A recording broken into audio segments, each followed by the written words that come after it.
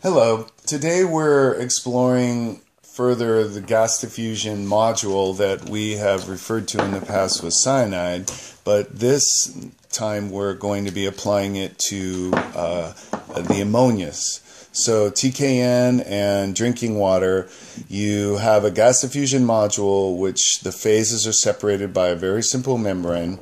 This method was approved by the EPA in the 2012 Muir. It actually replaces distillation for in the case of ammonia, and also the value for TKN is that the sample is introduced directly from the autosampler, whether or not it's been digested with copper or mercury, or even if these samples have been extracted from soil or whatever they are.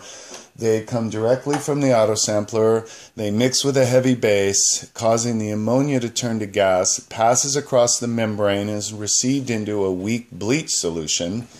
This goes on to mix with salicylate and nitroferrocyanide and goes into the heater and then is measured in a colorimetric detector at 660.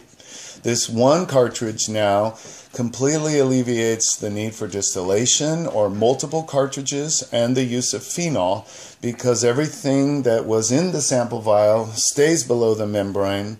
Only the gas passes across and is received. So it is very nice for the operators. They're able to use one cartridge. They don't have to use phenol. They don't have to distill.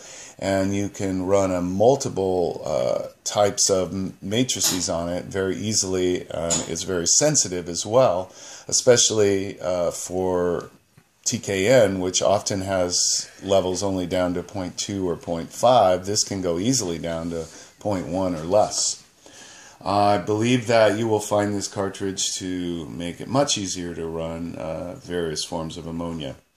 Please look for further videos discussing this and the advantage of this type of analysis, and thank you very much.